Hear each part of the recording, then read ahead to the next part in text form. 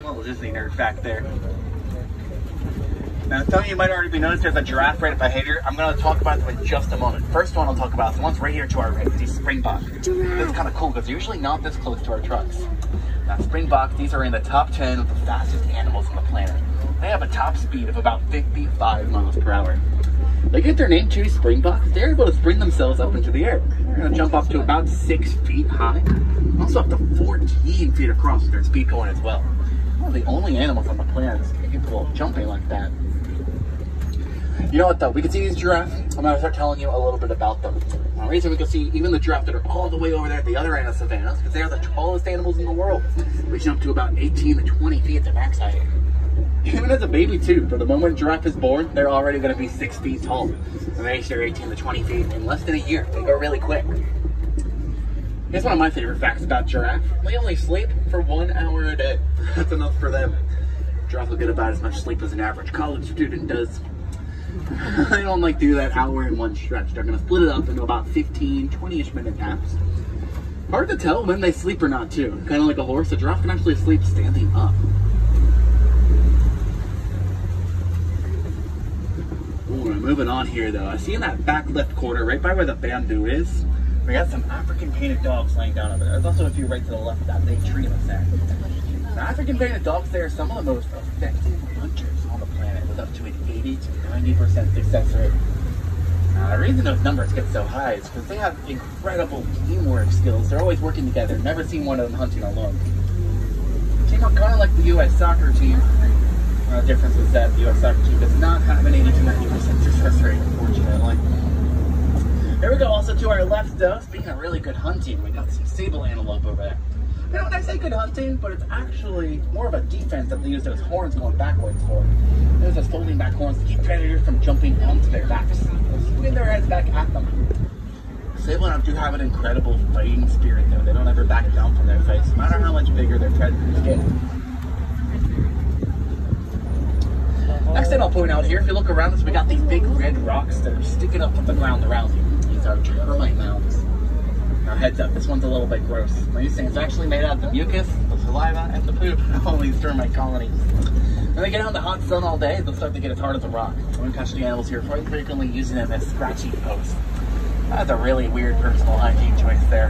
Definitely wouldn't do that one yourself. I guess you do your giraffes. Now look at this though, we're getting really close to these giraffes. This is awesome. By looking at the patterns on their coats, they have a little bit of a rough and ragged pattern here. It's almost that these are all Maasai giraffe. That one was stepping in the road. It's called a giraffic jam. And even though all the giraffe around us here are Maasai giraffe though, there are tons and tons of different types of giraffes that are around the world. If you want to see another type of giraffe while you're here in the park, head over to Animal Kingdom Lodge. Reticulated giraffe are. See if you can spot the difference on their coats. I also see another new animal here to our right to talk about as well, because we have all these great animals scattered around the savannah there. These are wildebeest. Now it looks like there's quite a few of them out today, but this is actually nowhere near how many wildebeest you can find in just one place. Wildebeest are very, very social. They're some of the largest herd sizes on the planet. Every year it's an event. We call it the Great Migration. You see up to about 1.5 million wildebeest. Get this, there's even so many that you can view them from all the way up in outer space, which is kind of awesome. Now the wildebeest are the animals from the really sad scene in The Lion King. If you know, you know. We're going to let you watch that one for yourselves. We also have an eland there to our right. So that's the one with those spiraling horns going backwards a little bit. A little hard to tell from the truck again, but they're some of the largest antelope in the world. Reaching up to about 6 feet tall at the shoulder. Hard for us to tell too when the next to the big giraffe. Now, eland have that big part coming down from their necks that looks like an Adam's apple. Another thing's called a dewlap. Wildebeest actually have those too. And they use those to regulate the temperature. So let's keep it up nice and cool during those hot days like today. Also warm during the cool days. Honestly, it sounds like a really nice thing to have during the summers over here. Alright, y'all, we're going to be moving on now to the second half of the savannah. I'm seeing too some of the trees from up ahead have been knocked right over. That is a sign there might be some elephants around us now. Elephants knock down the trees, they grab their food from them like the giraffe do. They just don't have their height, so they have to knock them down so they can reach. Also though, they're sometimes just doing it for fun, not just being as large as an elephant. It sounds like it would be a lot of fun knocking down trees. And you didn't hear me say that though, because save the trees. I believe I did just see an elephant. It's going to be here on our rights in just a moment.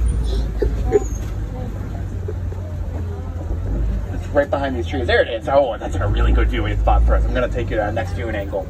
If we're talking about the elephants, they'll look on our left. Right to the left of these trees, some mandrill over there, like Rafiki from The Lion King. Mandrill, they have that beautiful blue and red coloration on their faces. And I start thinking right whenever they're nervous or excited. It's kind of like got some flesh.